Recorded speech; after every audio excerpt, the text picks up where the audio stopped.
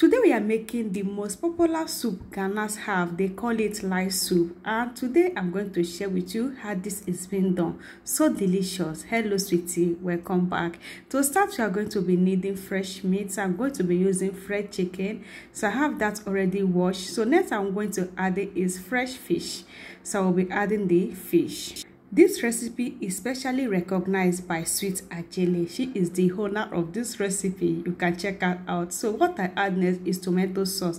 You can use tomato paste if you have any. Then add in hot pepper, that is green chili I blend together. Next I will be adding chopped onions. Then after adding the onions, I add in ginger and garlic paste.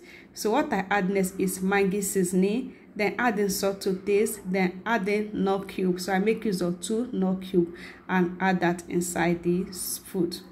So all I do now is to get that stir until everything gets combined. Sweet Ajele have a lot of this recipe in her channel, guys. So she's the one that let us know the value and the meaning of this soup. She loves it a lot, and every time I come across this soup in her timeline, I don't go without watching it no less than one time. It's so amazing. I covered that to turn to boil for 5 minutes. So 5 minutes later, it has turned to boil. What I do now is to add in water. I will be adding this 1 bowl of water. So yeah, this is rice soup, guys. Everything is watered and watered. So guys, I'll get us stir together. So I will stir, and then don't let your fish to get scatter. Everything have to be come out the same way you got to cook it. So what I add there is tomato. So that fresh tomato, I'll be adding 3 pieces of tomato, then adding onions and adding this hot pepper. You can use a bell pepper if you have any. Then I cover that to turn to boil.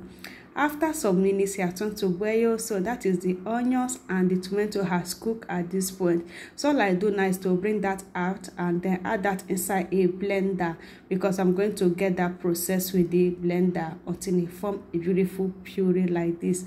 So after blending, it look like this. So all I do now is to turn that over inside the soup. I'll be adding water that I used to rinse the cup, then get that stirred together. So at this point, I'm not adding any water. All I do now is to cook that until it's ready to enjoy. Yeah, my people. Oh my gosh, at this point, guys, my soup done. So this take me about 40 minutes to get the soup done. It was so amazing. You can notice when the soup is done, that is the oil will settle on top of the soup like this. You can see all the oil has settled. So at this point, the soup done, my people. This was so interesting. I just love this recipe. It was just so mouth-watering, so delicious.